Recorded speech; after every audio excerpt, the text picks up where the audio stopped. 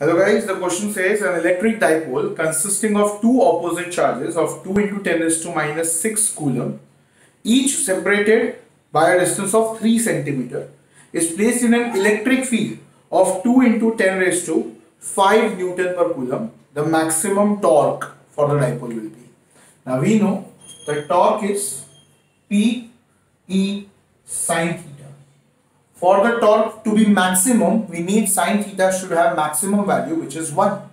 So for me, torque maximum is just P.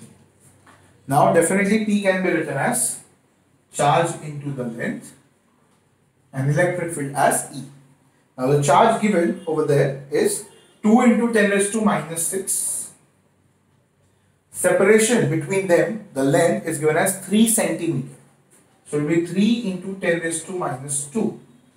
And last, the electric field is given as 2 into 10 raised to 5.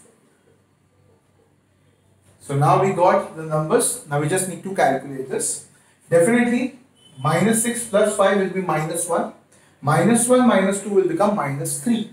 So we have the power of 10 as minus 3.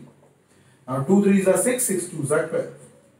So your final answer should be 12 into 10 raised to minus 3 Newton meter. I hope you understood this. Please copy.